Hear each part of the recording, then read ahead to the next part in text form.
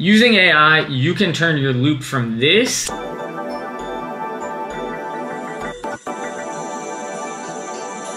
to this.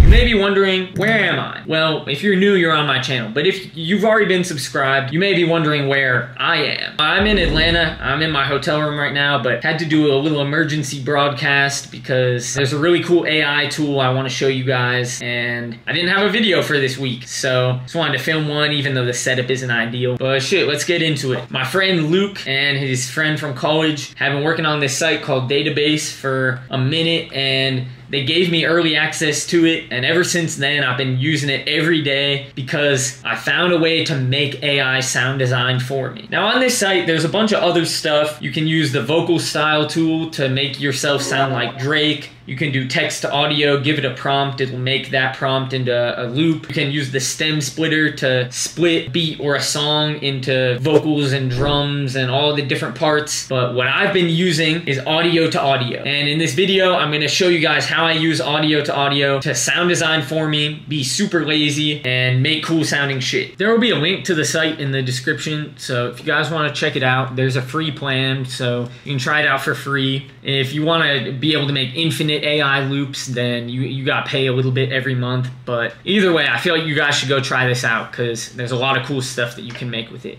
So step number one, I'm gonna put on my headphones. Ow. We're gonna make a starter and then run it through AI, and it's gonna turn out crazy. And we're just gonna try doing a nice starter.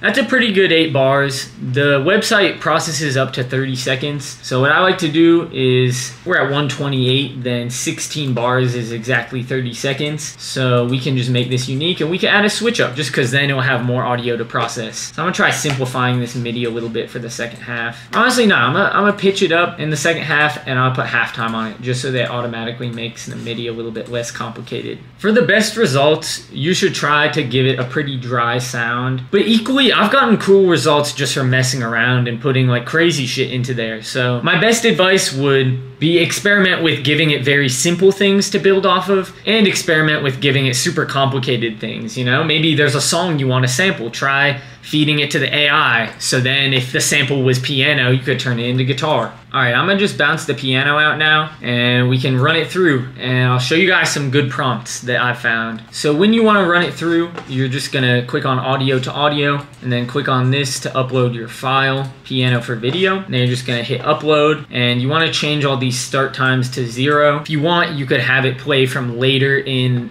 the thing that you uploaded, because it only does 30 seconds, but usually I just give it 30 seconds and then set it to 0. And then here, you describe what you do want. And if you click negative prompt, you can describe what you don't want. So a prompt that I found works pretty well is ambient, Tame Impala, indie, guitar, female vocals. And what I don't want is blues, jazz, drums, because it's trained on a model that has a lot of older music. So if you don't say that, hey, maybe you want some blues drums, but I found that saying no to all those things gives me better results. So now you can name your output file. I'll just leave it as that, and then we just click mix. And usually it takes like 10 or 20 seconds, and then it'll be done. Since the site just came out, there's a little bug where it might leave you on task queued. And if you have that problem, just go to the Files tab, and it will still show up. So let's see what it turned our piano into.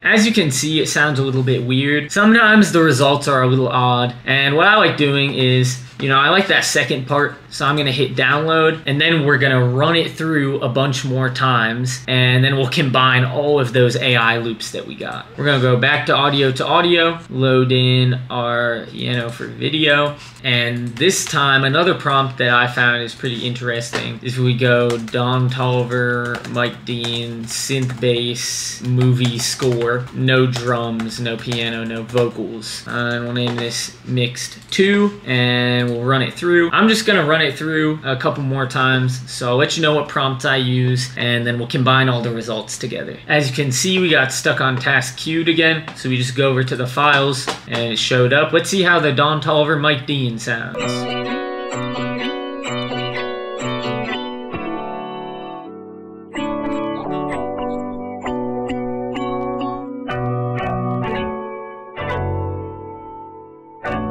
Honestly, that one sounded really sick too. I think the second half is just working better because the piano is pitched down and the MIDI is less complicated in that second half. But this time I'm gonna ask ChatGPT. I'm gonna tell it I'm using an AI that generates melodies for me. Could you give me unique prompts that would generate melodies that combine genres, don't have drums, and would be good to sample?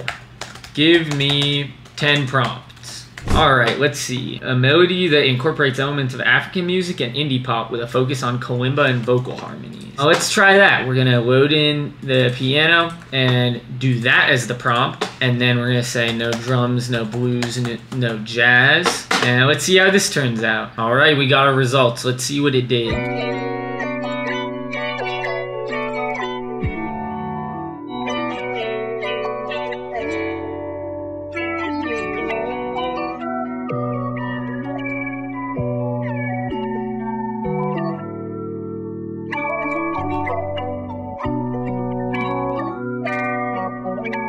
Again, that second half sounds nice. I'm impatient, so I'm gonna load all those 3 in, the 3 prompts that we did, and then we can combine them into a 6 sample. Just line them all up. As you can see, they're a little loud. I'm gonna just route them to the mixer, and then select all those and route them to their own channels so we can affect all of them at once. Normally what I do is I put soothe on it, but if you want, you can just manually go in, EQ out all the harsh frequencies. And now we're just gonna lower this a little bit because it will be a little loud. And let's see how they sound together. We just gotta chop out this little beginning part. Let's see.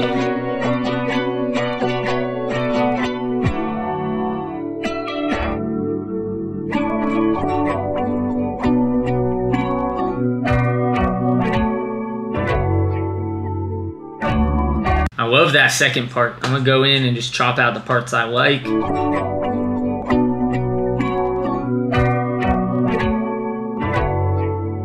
I like that chord more than the one over here. So I'm gonna do this, and I guess I could leave this chord right here. Then just do that. Oh man, I'm not very good at chopping things. All right, that looks right. And usually what I do once I have something that I like and it's chopped up, I'll just make stems out of it so that we get each of the samples individually, and then I'll render it out and flip it from there, you know, just treat it like a sample that I would be flipping. So we're gonna render this out, and I'm gonna try messing with the pitch and the speed of it and see what we can turn it into.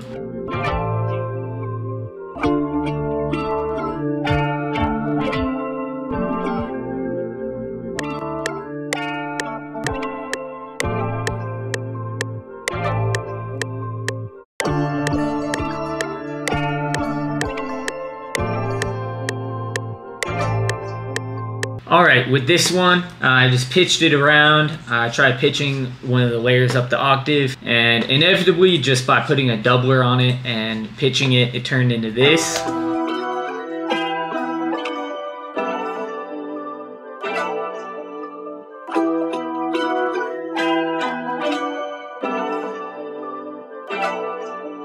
And the crazy thing is, other than me finessing it a little bit, really all the work, all the sound design was done by the AI. And it started just by giving it this piano that we did.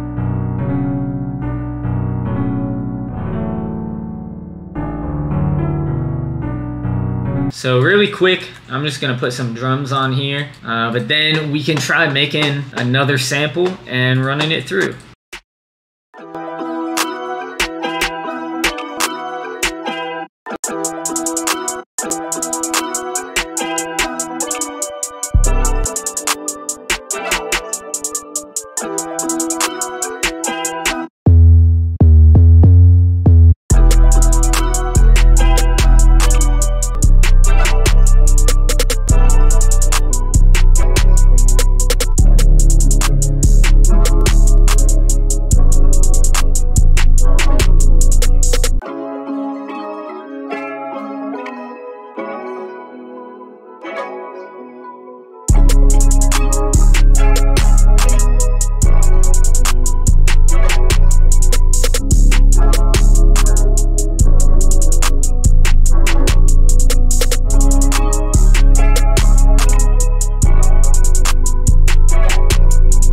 Well, that beat's done, and I didn't have to sound design shit. Now, let's try a different approach. I'm gonna try making something super ambient, and then we're gonna try running it through and see if it will give us something that's less ambient. So to make this ambient, I'm gonna go in Omnisphere and find some textures, and I'll report back once I get an ambient loop. All right, I just made this, and we're gonna run it through.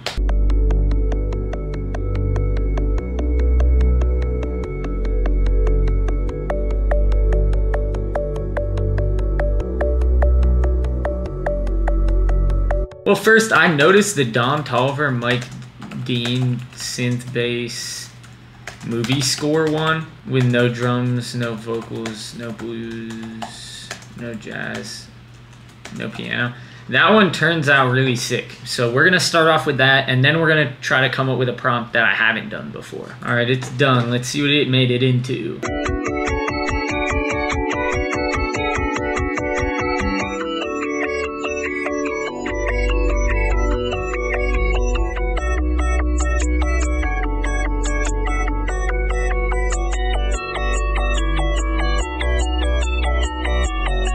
Now, there are some real harsh frequencies in there, and that's why I put soothe on it, and that's why if you use it and you don't have soothe, you should, I don't know, you could just go in and EQ all those frequencies out. But the idea in there is really sick. Now, let's try to do another one. Let's try beautiful female choir singing with no piano. You know the drill. No piano, no blues, no jazz, no drums. All right, let's see if it gave us a beautiful female choir.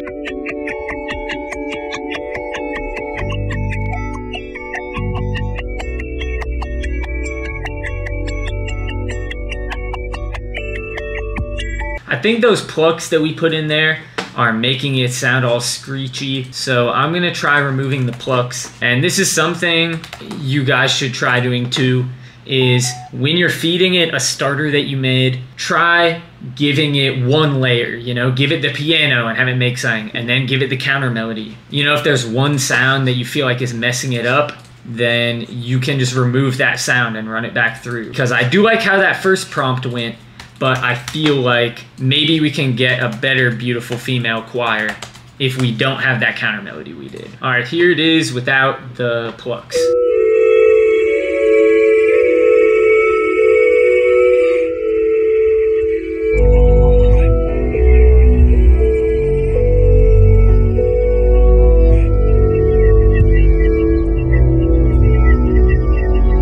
Honestly, that worked a lot better. It is really very trial and error. So if you guys do go and check this out, I feel like you can make really cool stuff. You know, for instance, try running your own vocals through the audio to audio. Try making starters for it. Try running samples that you found on YouTube through it. Just experiment, and over time you'll learn prompts that work really well. Like, for instance, I know that the ambient indie, I'll try acoustic guitar Tame Impala. I know that that one can sometimes sound really sick, and you could just make a list of the prompts that you think are cool, and honestly, in the comments, let me know what prompts work for you guys, and then you guys can help each other out, and we can all make cooler shit in here. I think we only need one more for this one, because both of the ones we downloaded sounded pretty sick. All right, let's see.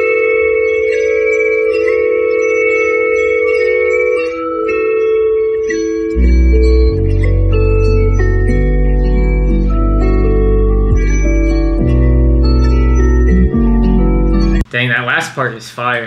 Drag them all in, and then normally there's a little MP3 part that you gotta cut off, route them all somewhere, and put soothe on all of them because those harsh frequencies, man. Just imagine where AI is gonna be, because already we can do stuff like this. Imagine in 10 years where it's gonna be at. I would rather be on the side of it where I'm making cool shit with it than be on the side where I'm hating on it and I get left behind, because I feel like some of this is gonna, like, I don't even like sound designing, dude, and now I don't have to.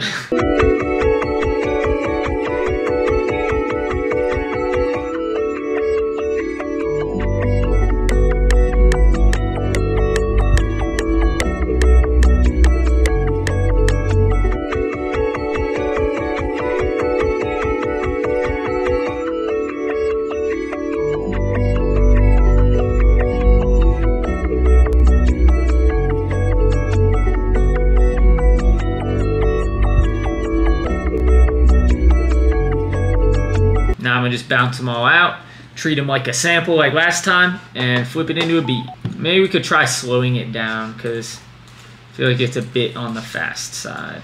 So I'm gonna try pitching it down too, and slowing it down to maybe like 129.